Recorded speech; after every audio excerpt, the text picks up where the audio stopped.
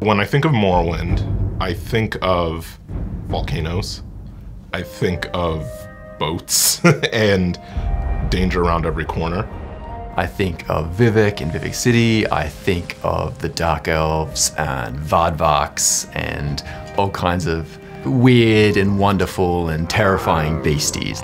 I think of that first experience of landing in Sadrith, and everyone's a jerk to you. Why is everyone so mean in this place? Sorry, stranger, my time is short, so get on with it. It's not, you know, halflings and fairies when you step into Morrowind for the first time. It starts off with you in captivity, and it's talking about you were just taken out of the prisons. Well, why is that? And Morrowind never tells you.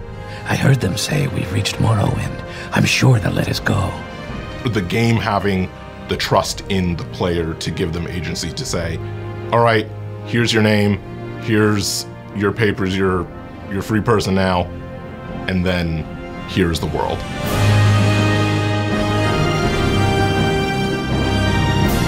After you get through Sadrith and you start to get out and explore the island itself, I always liken it to a Willy Wonka moment. It's the moment where the kids go into the chocolate room for the first time, and it's just creativity and imagination on display in all directions. And that's really what it felt like playing that game the first time.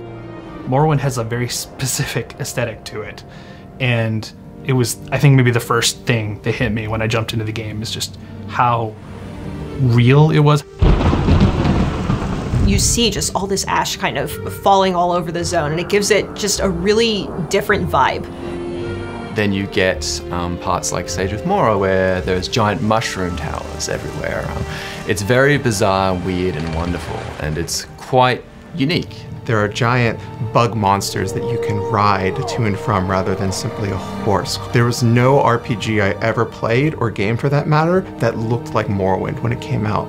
Prior to that, I had not played a game that allowed me to do the things you could do in Morrowind.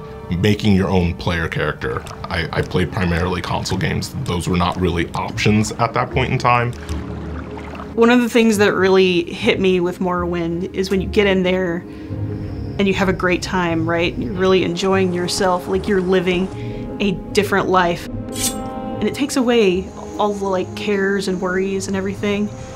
And I wanted to be able to do that for other people. Like I want to be part of creating these worlds that people can immerse themselves into.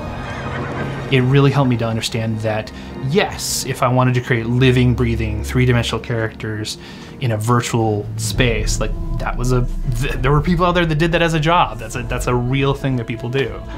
Thinking back to when we first announced that we were going to be doing Morrowind in 2017, we know the community was super stoked because this was sort of the first time that they were going back to Morrowind and getting into a place that they were familiar with, but they hadn't seen in a really long time. With Necrom, we get to dive back into Morrowind.